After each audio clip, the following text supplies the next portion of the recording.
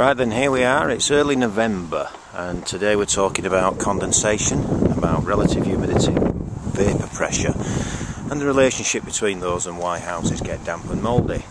Here's a property we've been tasked to look at. We've already established that this property suffers from condensation, which is excessive and causes mould growth problems.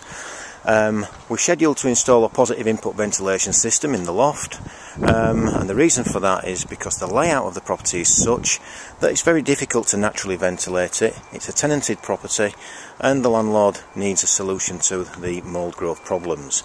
What we're going to do is monitor it, and so I'll just show you how we're going to do that. First of all, let's enter the property. Here we go.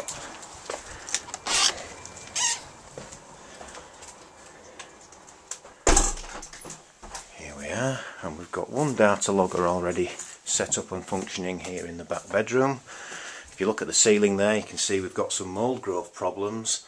That's really been the catalyst in this property. There's a lot of mould growth in cupboards and things, but we're not going to show you that. But if we just look down in the corner here, there's the data logger, which is functioning at the moment. So we'll just put the data logger back on the floor, and we're going to leave that for a week or so until we install our positive input ventilator, and then we'll be able to monitor any differences that occur once that ventilator's up and running. Now, in order to really measure how successful we are, we need a control. So what I've done is I've installed another data logger outside. We'll just go out and have a look at that.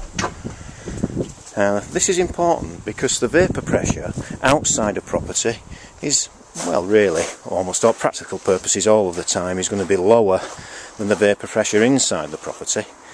But we want to know the difference so that we can look at the British standard and see just whether this property is a moist occupancy and whether it improves after we get things going. So here's another data logger. We've placed that outside.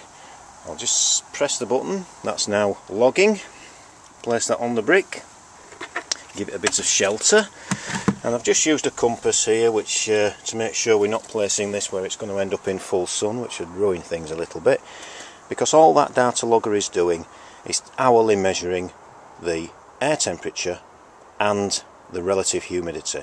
It's also giving us calculating a dew point for us, but by using a psychrometric chart after we collect our data, we'll be able to see what this property is really like when it comes to the difference between the vapour pressure inside and outside, and also what the positive input ventilator practically does to change things. So it'll be an interesting experiment, and I'm looking forward to collecting the data in a couple of weeks' time.